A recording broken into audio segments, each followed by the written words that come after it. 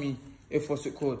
You would have come to me and asked me if you want takeaway. You didn't even offer me takeaway. Dinner time from the like. But you didn't even offer me takeaway. That's very unprofessional. And I know if Ofsted heard this, it's not going to be thing. So tell Ofsted. Huh? You can go and tell them. What? Cool. So what? Can I get thing or not, please? Because I want to eat. I've got my £5. But on Friday, I'm entitled to have takeaway, and therefore my yacht's circumstance, I can't go out. So I'm asking you politely for help. Can I please get help? Why not? No, because I'm eating, number one. Yeah. Number two, right? If you want something to eat. But on Friday, on Friday, I'm entitled to have a fee.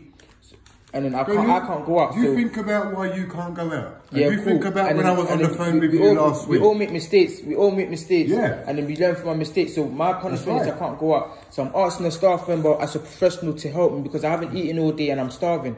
And then you went out to get takeaway and you didn't even come to my room and offer me if I wanted takeaway.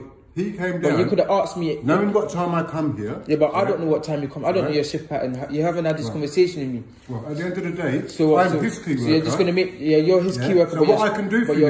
my key worker ain't here. I can take you something out of the freezer. And it's not in the... What's in the freezer?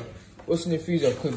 What's in the freezer? Because I'm entitled for my thing. I'm entitled to get £5 when you start your...